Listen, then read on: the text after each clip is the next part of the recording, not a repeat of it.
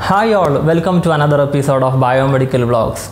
Today I am sharing my own experience about the biomedical field since I started Biomedical Job Portal in 2017. I am happy that today it's having more than 52,000 followers in LinkedIn page. The number of queries I am receiving from biomedical job seekers is more nowadays. So I would like to tell you some of the important things that I noticed during all these years. Two of the major concerns from biomedical graduates are not getting response from the recruiter and not aware about the available opportunities. It can be about the opportunities in hospital or companies, as well as the lack of knowledge about the opportunities biomedical engineers are having in the job market. So this video is purely for biomedical job seekers and biomedical engineering students to understand how best you can prepare for a job. So why candidates are not getting response from the recruiter? There are multiple reasons. Number one, people often apply for job even without understanding the actual requirement of the recruiter. Mostly all the vacancies will be shared with complete job description. Sending a resume for all the openings won't help you to get a job. Applying for a job which is more suitable to your profile and the skill set you are having for that particular job role should be your focus. Number two, taking the job application process very lightly. Nowadays, we all are applying for jobs online. It can be through mail or any job portals. Look at the contents you are drafting while sending a job application mail. Mostly people fail to send a proper introduction email. Don't expect recruiter even to open your resume without writing a good introduction mail, as it's a crucial part to get shortlisted for further process. Number three, your resume. In my experience, out of 100 resume, more than 80% of the people are not bothered about the content or the template they are using while applying for a job. And still I can see people sending resume with Word format as well. Please do understand, recruiters are looking for resumes which is best suitable to their requirements. It can be the experience, knowledge in any particular domain, your area of expertise, etc. So make sure your resume is well prepared and you can impress the recruiter. Number four, lack of professional network. Don't just depend on email ID for applying for a job. Keep building your professional network and try to get referred to the job openings.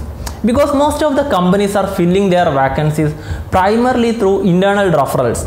So having a good networking in the industry will make your application process more easier, and you can get the update and status on the recruitment process through your contacts as well. Otherwise it will be completely unknown. We don't know what's happening, whether they have checked our resume or vacancy is already filled. So it's always better building your professional network and maintain a healthy relation with them.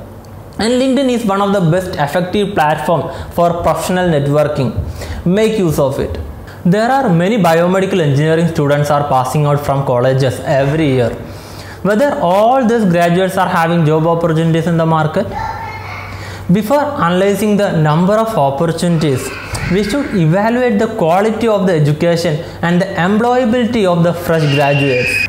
Unfortunately, there are graduates, those who don't even know what are the opportunities biomedical engineers are having in the industry.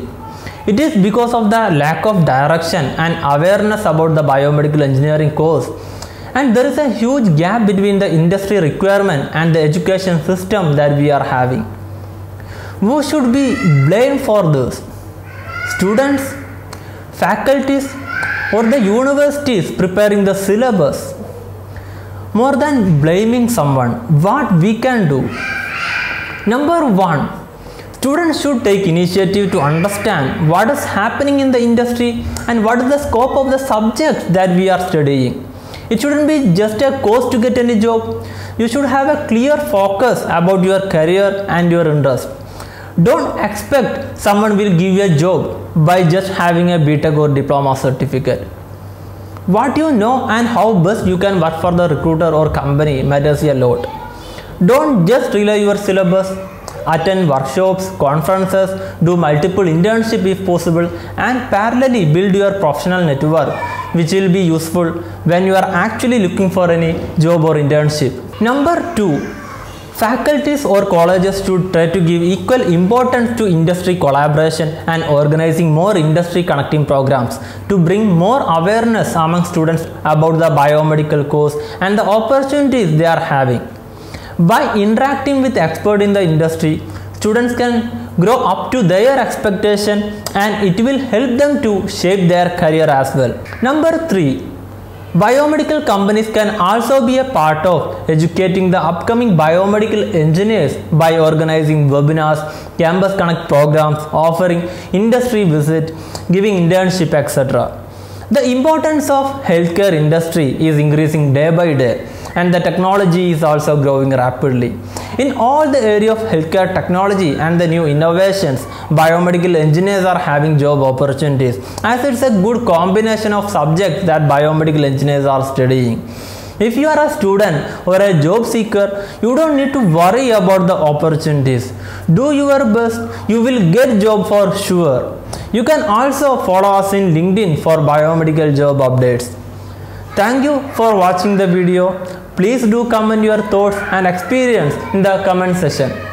Bye.